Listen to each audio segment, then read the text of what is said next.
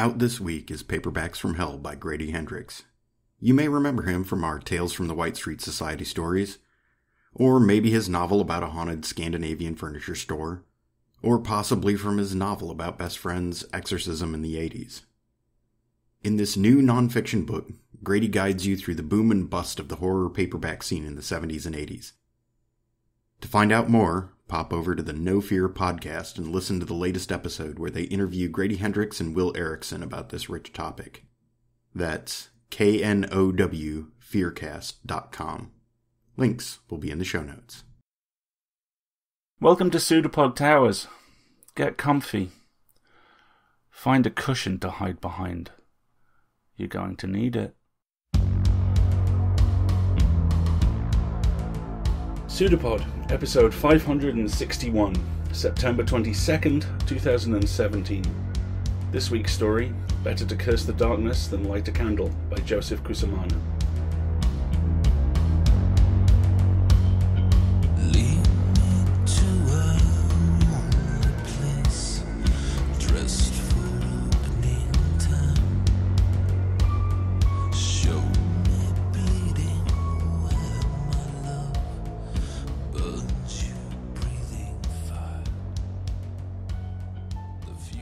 Hello everyone, welcome to PseudoPod, the weekly horror podcast.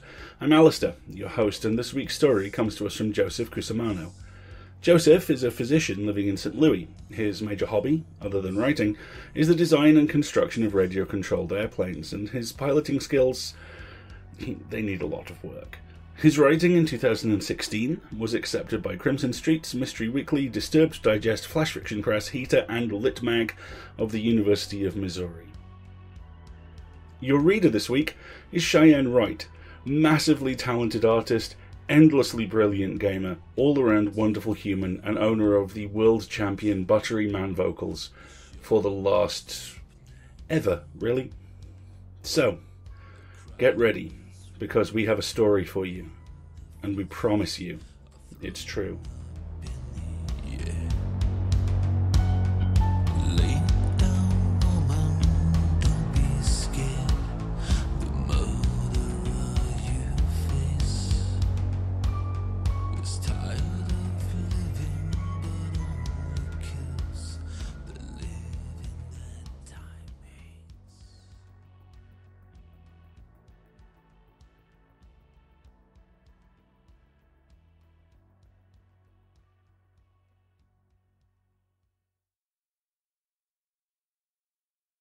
Better to curse the darkness than light a candle, by Joseph Cusumano.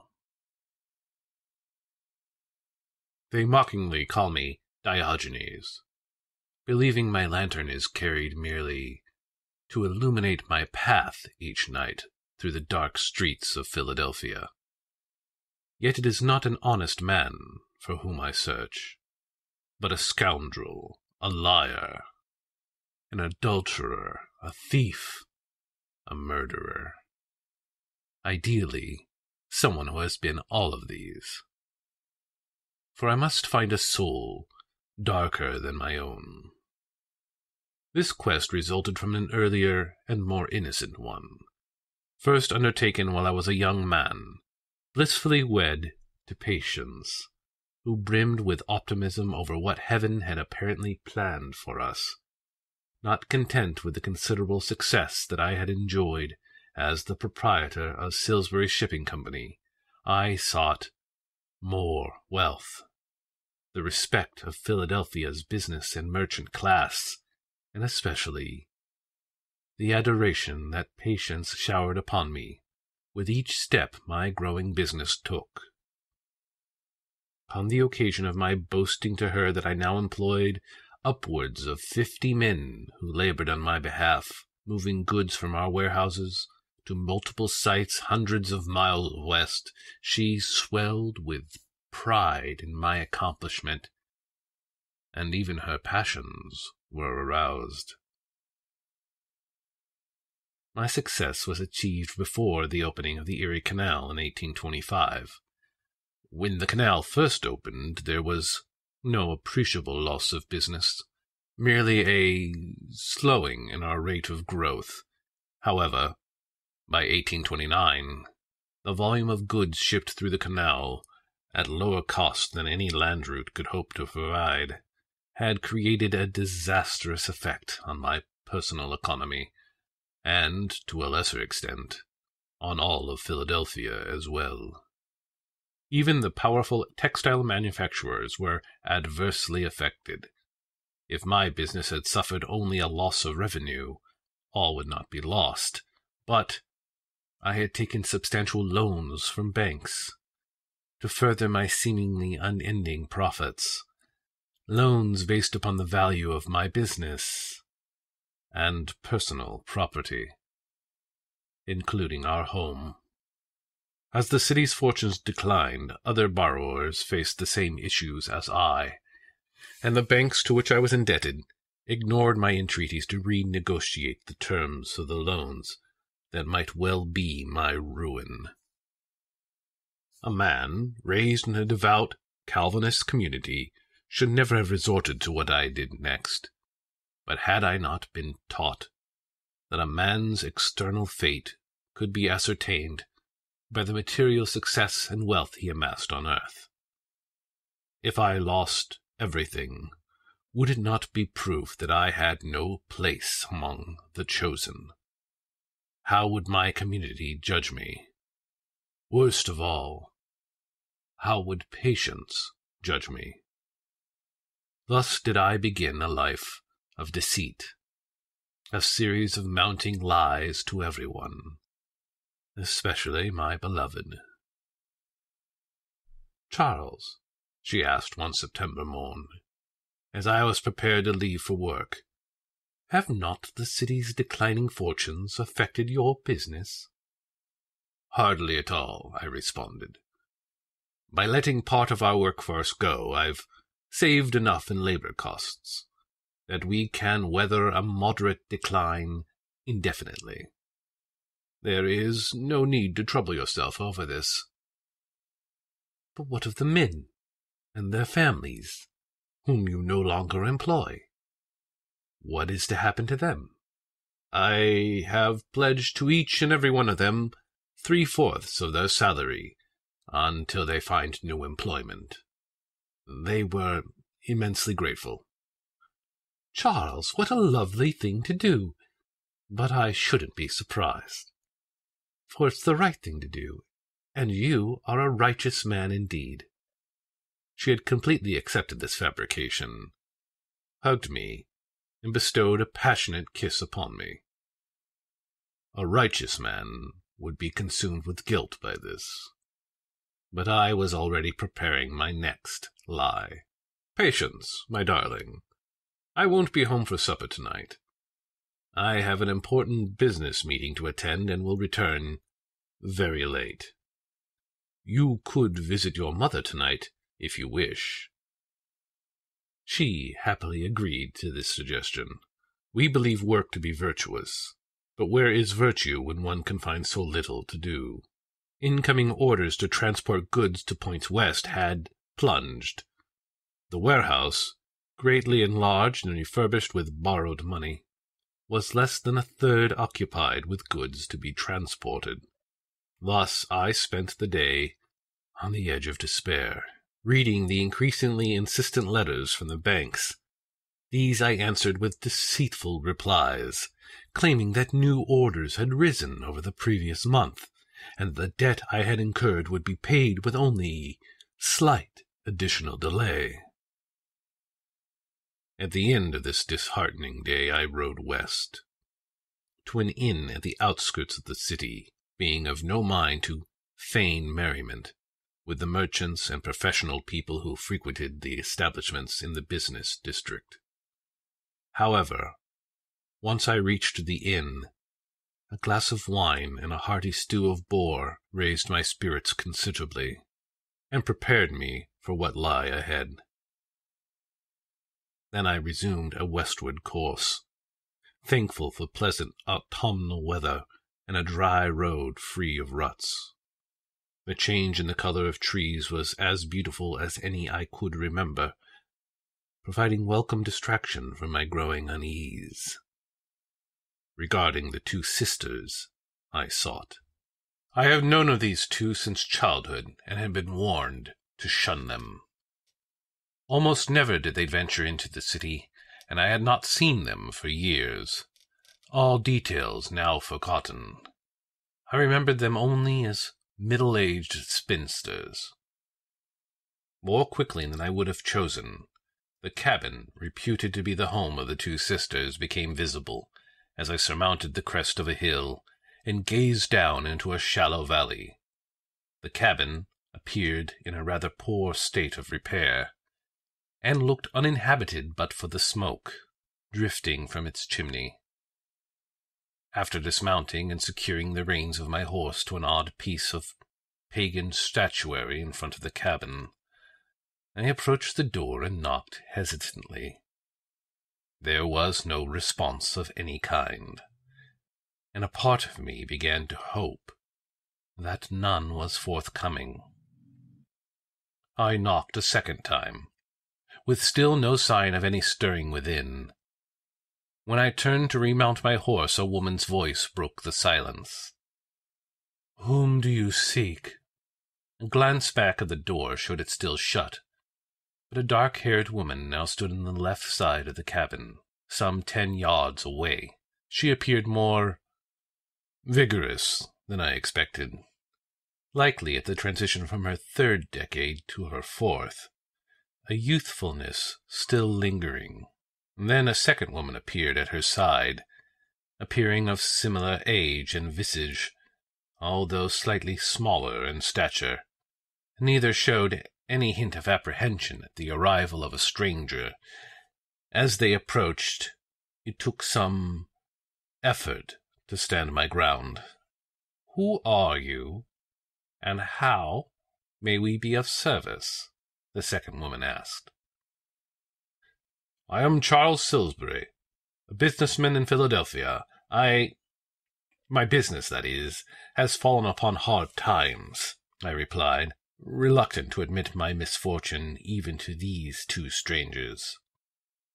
"Pray come inside and have tea," the slightly taller sister responded. The inside of the cabin, a single room, was clean and orderly, and they bade me to be seated at a small round table near the hearth. In one corner of the room stood an old spinning wheel. In another, 2 cupboards with multiple shelves held uncountable bottles, jars, and tins. There was only one bed, its length placed against the wall opposite the front door, and adjacent to a partially opened window. 4 tall posts of polished mahogany supported the bed, and the remainder of the wooden furniture appeared to be equally well-fashioned. The tea they served was highly aromatic, extremely hot, and flavored with a variety of herbs which gradually settled in to the bottom of my cup. Instead of arousing me, the tea had a calming effect, perhaps taking me off my guard. After several swallows, life itself seemed to slow, and my mind latched upon one thing at a time, no longer racing from one conjecture to another. I was also able to focus on individual sounds in the room, including the ticking of a single-handed clock atop a fireplace mantel. This mindfulness was most queer, yet pleasant, and with the two of them seated expectantly at the table, I began my story, now unable to withhold anything. They had offered me no introduction of themselves, and I chose not to ask, suspecting that there would be no meaningful response. But in my own mind, I did name them. The taller would be Smirk, for the sneer that wrestled constantly with her otherwise welcoming smile. The shorter, who smiled not at all, became Malice. Her eerie stare unnerved me, until the tea had completely taken hold. Both women listened intently, and never once interrupted to ask a question, simply nodding with understanding as I explained my situation. In my confession, I acknowledged my godless ambitions, and the unyielding pride that had engendered so many fabrications. The closest either of them came to making any rebuke occurred when Smirk said, "You wish us to help you out of the pit you've dug." But fortunately neither sister inquired as to why I believed they could do so. Had they asked, I would have felt compelled to answer. "Yes, I entreat you. I see no way to help myself." After a moment's silence, the two women glanced at each other, and Malice gave her sister the merest of nods. Smirk rose and approached one of the cupboards, whereupon she took a hold of a short, wide, cylindrical candle. This she placed within an open-top glass container almost twice the height of the candle, then brought it to the table and reseated herself. "This candle will enable you to harness a power which cannot be exhausted. Its source is eternal," Smirk said. The candle was brown, the brown of old blood, but I made no inquiry regarding its origin. "While the soul resides within the body," Malice continued, "even a body ravaged by disease, it is safe. And when the body dies, and the soul has neared its heavenly destination, also it is safe, provided the individual led a virtuous life. Yet there is a time during which every soul is vulnerable to those who are bold enough to entrap and harness it for their own purposes. This occurs just as the soul emerges from its corpse. For only a moment, it is as helpless as a newborn baby emerging from its mother. Take this candle and place it at the bedside of one who is at death's door," Smirk said, as she pushed it towards me. "The dying individual must be of a good moral character, and the candle must be lit just before the moment of death. Do not light the candle too soon, lest it melt completely and lose its flame. At the instant at which the soul departs its body, the candle will flare suddenly with a bright blue light. Thus will you know that you have succeeded." "Succeeded?" I asked. "In capturing the soul, and imprisoning it within the flame," Malice answered. "Once trapped, the soul becomes unable to ascend toward its destination, and the energy it expends in vain is yours to harness until the candle is willfully snuffed out and the soul set free." A shudder took me, for in that moment I fully believed they possessed the power to bring about such an abomination. But how was I ever to bring myself to interdict the baptized and consecrated soul of a fellow Christian, and withhold it from the beatific vision? All this merely to escape a financial calamity of my own making. Smirk saw this incertitude take hold and said, "Once the flame has captured the soul, no harm will come to it, and the candle will burn indefinitely without further consumption of its substance. When your affairs have been set to rights, snuff the candle to release the soul, so it may continue its journey. Resist the temptation to keep the soul beyond a restoration to what you once had. Contain your greed and seek nothing more." Still uncertain, yet unwilling to display any further lack of resolve, I accepted the candle, and would later choose whether or not to employ it. "What of my payment to you?" I asked. "You are in no position to pay us now," Malice answered. "We will name a price once you are restored." With that, our meeting concluded, and I remounted my steed to return home. Weeks passed with no interruption of the downward spiral of my fortunes. Weeks during which I came to chastise myself for foolishly believing that the sisters could provide me with a solution. Yet a debate continued to rage within me as to whether I would execute their plan if the opportunity presented itself. But time was running out. I had received the writ of lien and eviction concerning my warehouse and all its contents. My creditors intended to sell everything at a time of severely depressed market prices, and would not obtain sufficient funds to satisfy their claims against me. They would subsequently investigate my personal holdings and assets to make themselves whole.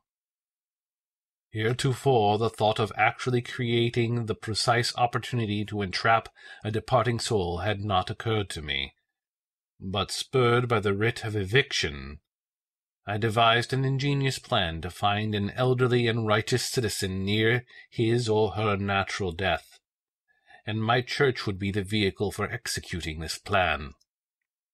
Showered with praise from patients, I volunteered to become one of those who visited the sick and dying.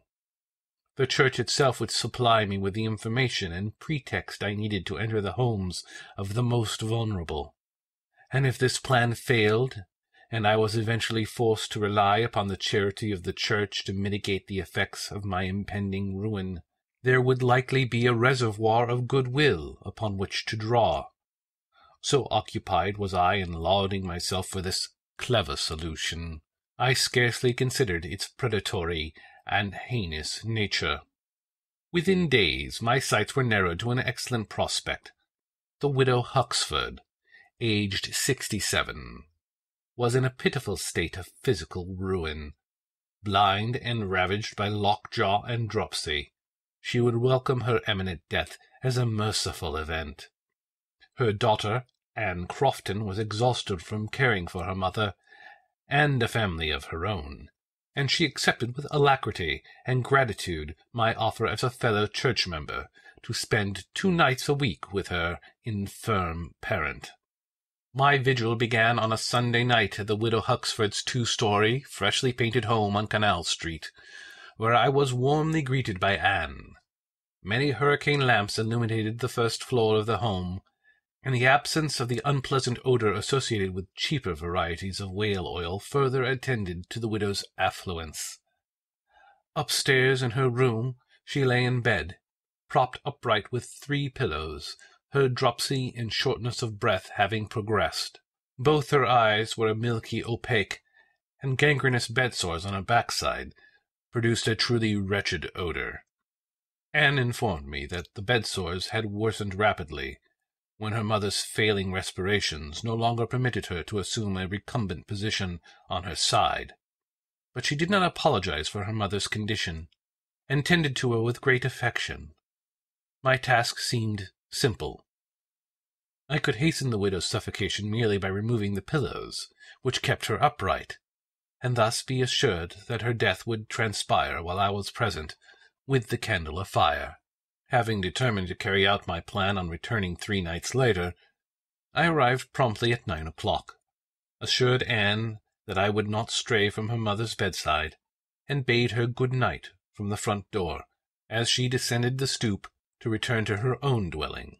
Inside, I climbed the sturdy but creaking staircase, and entered the widow's bedroom, finding her immobile with eyelids closed. Had she already died? Was I too late? I strode to her bedside and placed my palm against her forehead, finding her feverish and damp. After observing her intently for several additional moments, I detected the gentlest undulation of the nightgown that covered her chest. Yet the movement lacked the regular cadence of normal respiration. I had witnessed this pattern previously at the death of my own mother, in which progressively deeper and more rapid respirations were followed by a brief period during which respiration ceased entirely. This was repeated every 40 to 60 seconds, always leaving an observer wondering if the last breath had been taken. I removed the unholy candle from my valise and placed it on the nightstand next to an oil lamp, then procured a long match to transfer the flame from the oil lamp to the candle. When the match flamed brightly, I withdrew it from the lamp and moved it to the opening of the glass in which the candle lay. But with the flaming match only an inch away from the candle wick, my arm froze in hesitation. As my determination wavered, the widow entered an episode of apnea more prolonged than its predecessors. My own breathing also ceased, as I wondered if she had taken her last breath before the brown candle was lit. Yet she began again, and when I glanced back at the candle, it was aflame. This could only have occurred by means of a force beckoning from within the candle, rather than by my own volition. The candle burned with a shuddering glow, throwing prancing silhouettes about the room. I thought of extinguishing the oil lamp, but decided it was best it not contain a full measure of oil in the morrow, and thus my vigil continued. Carriages passed in the street below, and I watched as a nearly full moon was first shrouded and then unveiled by the passage of clouds, and still she breathed.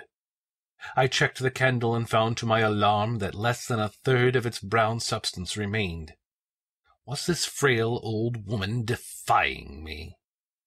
Thus far I had done nothing that could be construed as harmful, but with the candle continuing to shrink, seemingly quicker than before, I snatched her pillows away and left her completely supine.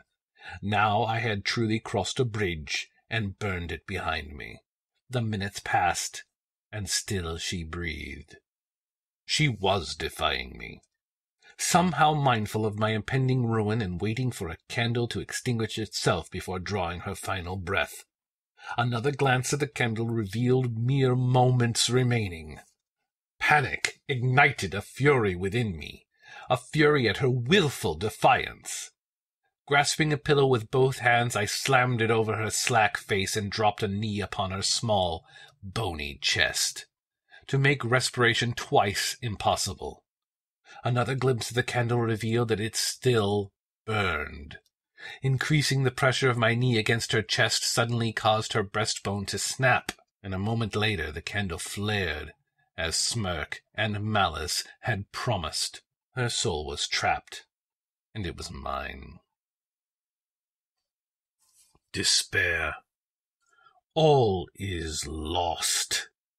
All has been taken, even my beautiful Patience. Everyone thinks ill of her, certain that she callously chose to abandon me as we plummeted towards financial ruin. In truth, financial ruin was not the cause of her flight to her parents. I discovered this the moment I returned home on the morning after the widow Huxford's demise. Hearing me enter our home, Patience rushed from the kitchen to greet me. But the moment our eyes met, all joy left her, and she halted several feet away. She stared at me as if I were a stranger or an intruder. All that she could utter was, "Oh." "Patience, what is it? What is wrong?" I asked as I approached her with extended arms to embrace her.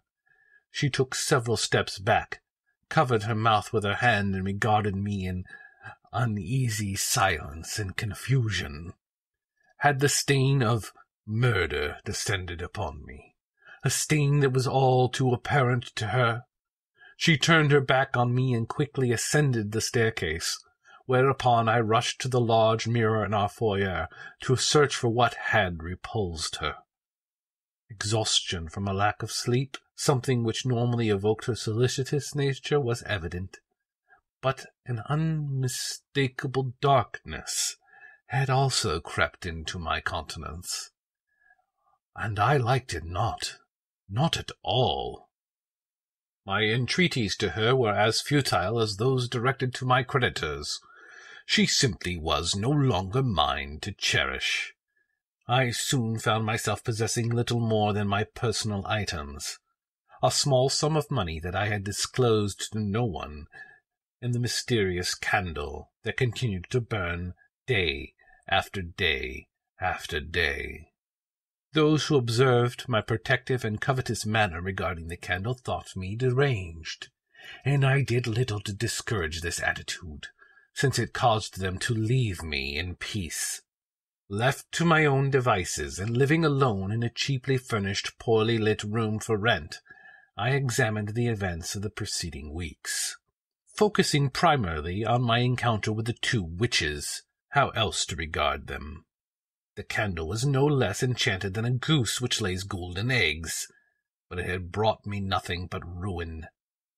Had it not flared brightly at the very moment of the widow Huxford's death, as promised by Smirk and Malice, and Do I not flinch when a twig snaps underfoot, scolding me with the echo of the widow's breastbone as it cracked? Presently I came upon a frightful conjecture, that the candle was no talisman or channel of good fortune, but rather a cursed object, or a weapon, and that I was nothing more than the sisters' means of procurement. They had made an unmitigated fool of me. They knew full well the candle's ruinous effects, and that I must return to them seeking explanation and redress, the evil instrument in my possession. How had I become sufficiently gullible to believe that a scheme, requiring the death of a God-fearing and righteous woman, a member of my own congregation, could bring me anything but despair? My murderous rage at an imagined defiance on the widow's part had arisen from nothing more than her innocent grasping at the last tendrils of God-given life. What to do? What to do, indeed? If the sisters' plan was to obtain this wretched candle, I might yet thwart them. By extinguishing the candle, the widow's soul could be freed, and this cursed object need never fall into their hands. Their possession and use of it would only bring misery to others. Thus I might redeem myself, and vow to live righteously until the end of my days. But the appeal of this plan began to fade when I considered that I may have blundered in some way while capturing the widow's soul. But how? Whipsawed by this conundrum, I paced my small dark room in search of a resolute plan. If I extinguished the candle before seeking the sisters' counsel, I would surely spend the rest of my life wondering if I had discarded an opportunity for great wealth, perhaps even regaining the love and admiration of my dear patients. This propelled me to a decision. I would return to Smirk and Malice with the candle, but carry a weapon of my own. With a borrowed steed, I retraced my previous journey westward, this time stopping around midday at the same small establishment where I had supped 4 weeks prior. Emerging from the inn after a satisfying meal, I was tempted by light rain and distant thunder to remain there, perhaps overnight, but ultimately chose to continue my journey to conserve what little money remained. Before long, I regretted this decision. A storm soaking and chilling me, its thunder pummeling my ears and terrifying my steed. The road became enveloped in mud, slowing my progress and causing my trek to seem interminable. Yet I knew there was no risk that the ensorcelled candle would be extinguished. Upon finally arriving at the sisters' cabin, I thumped the front door impatiently with my entire forearm and demanded entrance. The door abruptly swung inward, and Malice beckoned me to enter. Smirk took my coat and hung it on a hook, attached to the inside surface of the door. Had they expected me on so wretched a day? "Please be—" Malice began, but halted, as I extracted the candle in its glass enclosure from a leather sack and lay it upon their table. Both women took a step back from it, then stared at me. "What have you done?" Smirk demanded. "I have followed your every instruction and entrapped a soul, the soul of a righteous woman, a member of my own congregation. But disaster and despair have become my daily lot," I answered in an accusatory tone. "Everything has been taken from me, and my wife has fled to her parents."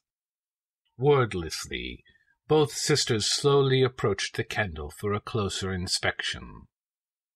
I, believing they wished to determine precisely how little of the brown substance remained.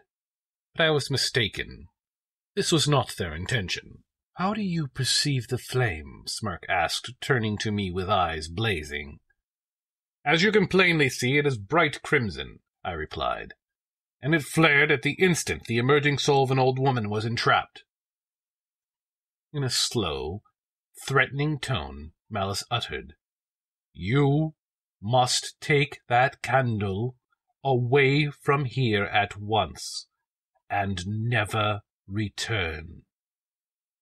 It poses a grievous threat. You killed her, didn't you?" I had to. The candle was near to extinguishing, yet she lingered. Simple instructions were you given, Malice continued, penetrating me with that eerie stare. You were to be in attendance at the moment of death, not cause it. Worse, the soul entrapped in the flames is no more virtuous than your own. Its destiny is eternal punishment. How is that possible? Everyone knew her to be a saintly and pious woman, I pleaded. She most likely murdered her husband. No saint himself, I'd wager, Smirk answered. 'Tis such a simple thing to poison a man's porridge. But what threat does the candle pose? I continued in a voice that both demanded and pleaded. If the candle is willfully extinguished, the widow's soul, inexorably pulled to the pit, will drag with it a soul like itself, one to delight the demons, one with which to bargain with them, Smirk said. I was about to ask whose soul will it choose, when the answer leapt upon me. I would be its victim. For I had murdered the widow Huxford. These two witches were no paragons of virtue, but I gathered that neither had committed that most heinous of crime. Yet they wanted me gone quickly, and with the flame at my side. But what am I to do? I pleaded unabashedly, my pride now smothered in desperation. You must search for another, Malice answered, one whose crimes are darker than your own. Only in his company may you smother the flame, for the widow's soul would reward the demons with one more hideous than your own. With this admonition, I took my leave, never to see either of them again. I knew I must rid myself of this accursed candle. Only then might my fortunes be restored, and the redemption of my soul sought. Months have passed, and I have been unable to rebuild my life. The ill fortune of the red-flamed candle thwarts me at every turn. There is nothing for it but to live in penury and continue my quest for someone more deserving of damnation than I.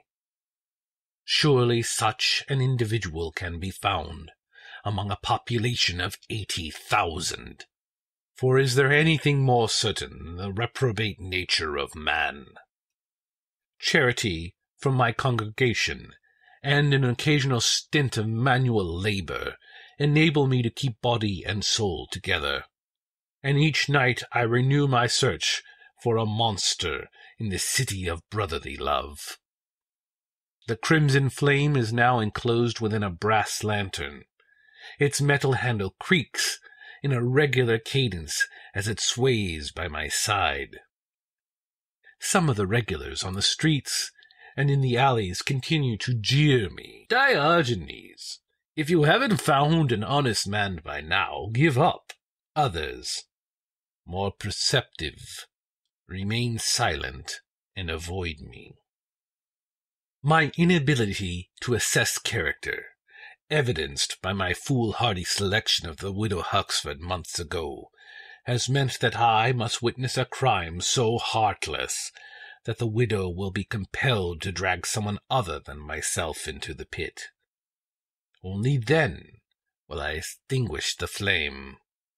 I believe my quest to be right-minded, for surely it is no sin to ensnare the damned.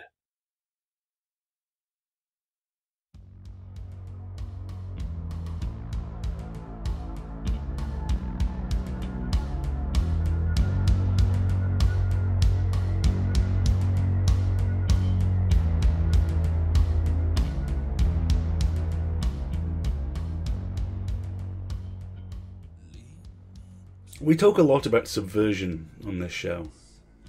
It's a concept that lies at the heart of all horror to some extent, so it makes sense.